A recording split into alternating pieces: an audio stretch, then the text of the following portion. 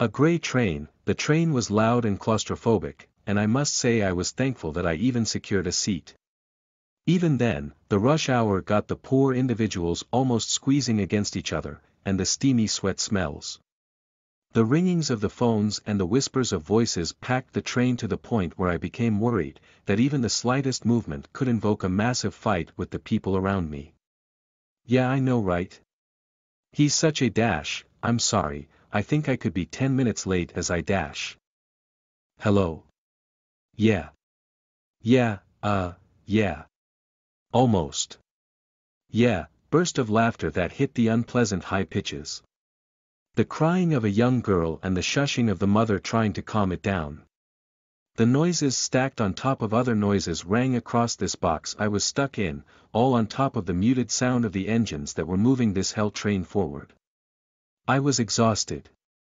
I'm pretty sure it's the same for everyone in here. I loosened my ties a little, and let out a sigh through my closed mouth, worrying that blowing too much air would annoy someone's skin or the nose. Considering I had tuna sandwich just before entering the train. I shut my eyes tight, relaxed them, and tried to find the void. I tried to gain a little peace, at least in my journey back home after my 9 to 5 that persisted so long. The smell of the coffees. The stompings of those busy sets of well-polished shoes. The papers fluttering, the wheezings of the printers, beepings of the phones, raining down of the clicks on the keyboards with the static sound persisting through the atmosphere due to the ceiling light and the monitor lights shining the room so bright. I was there, in the middle. Clicking, typing, printing, writing, sighing. Quiet. I shouted at myself without words, relax, then, a drop of a single water. I was calm again. The rain was so damn heavy today, even when I was inside the office it almost felt like it'll soak through the roof with the power it was showering down on the world with. As if Mother Nature was dawning anger upon the world, grey buildings, grey earth and the grey-colored people were shunned by the arrows of waters shot down by the grey sky. It was trying to pierce us down, and I remember in the office, I suddenly stopped typing, just to look outside the window almost hypnotized. As the rain kept knocking on it before gracefully dripping down, like the oiling of a beautiful nude, like a pastel yet to dry, like the rough slits in the space itself, the rain was going strong and the battle roar of the sky occasionally flashing not only sparked fear in me, but also awe. What was work to this? What were the cars to this? What were the people? What were the cars, what were the countless keyboards making a sound, what were the monitors clicking on and off? What were the mere papers that'll simply soak in this even if you labeled the piece as money? Rain was merciless, rain was pure, it was as strong as it was tender, it was as fearful as it was beautiful. Somehow, it gave me a peace of mind during work. By the time I clocked out the rain had stopped. I was in a hurry again as the rush hour trains could put me in a delay. And I was urging to see my wife.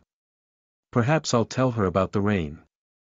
I ran a little towards the station, beeped the Oyster card as I descended down to the cold tunnel that connected directly to the train station.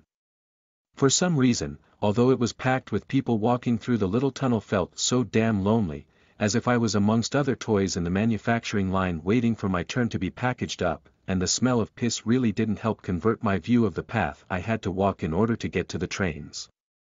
Whenever I'd walk through there, I'd always look at the ground as if I was in shame. It was like I was a little school kid being called to the principal's office knowing I'd get told off. Maybe it's the shadows passing by me.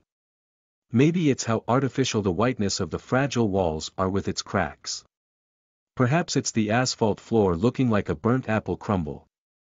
I hated the pathway. Things didn't get better when I was waiting for the train either. The graffitis on the walls of the train with varying qualities in their colors, although the fat purple logo that read Dickens with letters ballooned up and squashed together was actually amusing, the rust and scratches clearly visible on the tracks with the cigarette butts lying around like corpses, the smell of the dirt mixed with steel that came up after the rain didn't go well with me either. I liked the smell. Một chuyến tàu xám tàu rất to và ngột ngạt và tôi phải nói rằng tôi rất biết ơn vì tôi thậm chí còn bảo đảm được một chỗ ngồi. Ngay cả sau đó, giờ cao điểm đã khiến những người nghèo gần như siết chặt với nhau, và mồ hôi ướt át. Tiếng vang của điện thoại và tiếng thì thầm của giọng nói đóng gói trên tàu đến mức tôi trở nên lo lắng, rằng ngay cả phong trào nhỏ nhất cũng có thể gọi một cuộc chiến lớn với những người xung quanh tôi. Vâng, tôi biết phải không? Anh ấy như vậy tôi xin lỗi, tôi nghĩ rằng tôi có thể trễ 10 phút vì tôi, xin chào. Vâng, gần như. Tiếng cười đánh vào những nốt cao khó chịu. Tiếng khóc của một cô gái trẻ và sự rùng mình của người mẹ đang cố gắng trấn tĩnh nó. Những tiếng động được xếp chồng lên nhau trên những tiếng động khác vang lên trên chiếc hộp này. Tôi bị mắc kẹt, tất cả trên đỉnh của âm thanh bị tắt tiếng của các động cơ đang di chuyển chuyến tàu địa ngục này về phía trước. Tôi đã kiệt sức, tôi rất chắc chắn rằng nó giống nhau cho tất cả mọi người ở đây. Tôi nới lỏng mối quan hệ của mình một chút, và thở dài qua miệng khép kín của tôi, lo lắng rằng thổi quá nhiều không khí sẽ làm phiền da của ai đó hoặc mũi. Xem xét tôi đã có bánh sandwich cá ngừ ngay trước khi vào tàu. Tôi nhắm chặt mắt, thư giãn chúng và cố gắng tìm khoảng trống. Tôi đã cố gắng để có được một chút bình yên, ít nhất là trong hành trình trở về nhà sau 9 đến 5 của tôi vẫn tồn tại rất lâu. Mùi cà phê, sự dậm chân của những bộ giày được đánh bóng tốt, các giấy tờ rung rinh, những tiếng khò khè của máy in, những tiếng bíp của điện thoại. Mưa xuống những cú nhấp chuột trên bàn phím với âm thanh tĩnh vẫn tồn tại trong bầu khí quyển do ánh sáng trần và đèn màn hình chiếu sáng căn phòng rất sáng. Tôi đã ở đó, ở giữa. Nhấp vào, có, in, viết, thở dài. Silent. Sau đó, một giọt nước duy nhất, tôi đã bình tĩnh trở lại. Cơn mưa ngày hôm nay rất nặng nề, ngay cả khi tôi ở trong văn phòng, nó gần như cảm thấy như nó sẽ ngâm mình qua mái nhà với sức mạnh mà nó đang tắm xuống thế giới. Như thể mẹ thiên nhiên đang tức giận với thế giới, các tòa nhà màu xám, đất xám và những người màu xám bị xa lánh bởi những mũi tên của vùng nước bị bắn xuống bởi bầu trời xám xịt. Nó đang cố gắng xuyên qua chúng tôi, và tôi nhớ trong văn phòng, tôi đột nhiên ngừng gõ, chỉ để nhìn ra bên ngoài cửa sổ gần như bị thôi miên. Khi cơn mưa cứ gõ vào nó trước khi duyên dáng chảy xuống. Giống như việc bôi dầu của một màu nút xinh đẹp, giống như một loại phấn màu chưa khô, giống như những khe hở trong không gian, cơn mưa đang diễn ra mạnh mẽ và battle roar của bầu trời thỉnh thoảng lóe lên không chỉ làm tôi sợ hãi trong tôi, mà còn kinh ngạc. Công việc này là gì? Những chiếc xe này là gì? Những người là những gì? Những chiếc xe là gì? Vô số bàn phím phát ra âm thanh. Màn hình nhấp vào và tắt là gì? Những bài báo đơn giản sẽ chỉ đơn giản là ngâm mình ngay cả khi bạn dán nhãn cho tác phẩm là tiền. Mưa thật không thương tiếc, mưa thuần khiết, nó mạnh như mềm, nó cũng sợ hãi như nó đẹp. Bằng cách nào đó, nó đã cho tôi một sự an tâm trong khi làm việc. Vào thời điểm tôi hết mưa, mưa đã dừng lại. Tôi đã vội vàng trở lại vì những chuyến tàu giờ cao điểm có thể khiến tôi chậm trễ.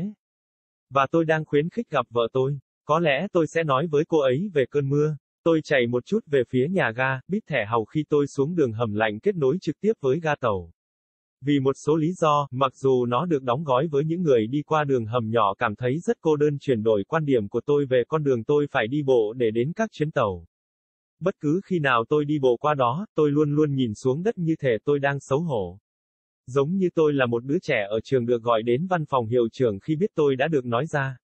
Có lẽ nó là những cái bóng đi ngang qua tôi. Có lẽ nó làm thế nào nhân tạo độ trắng của những bức tường mỏng manh với các vết nứt của nó. Có lẽ nó là sàn nhựa đường trông giống như một quả táo bị cháy. Tôi ghét con đường, mọi thứ đã trở nên tốt hơn khi tôi đang chờ tàu. Viêm grab trên các bức tường của tàu với những phẩm chất khác nhau về màu sắc của chúng, mặc dù logo chất béo, màu tím có nội dung đích cần với các chữ cái bong bóng và vắt cùng nhau thực sự gây cười, tiếng rỉ và vết chảy xước có thể nhìn thấy rõ trên đường ray với thuốc lá bắt nằm xung quanh như xác chết. Mùi bụi bẩn trộn với thép xuất hiện sau khi mưa cũng không phù hợp với tôi. Tôi thích mùi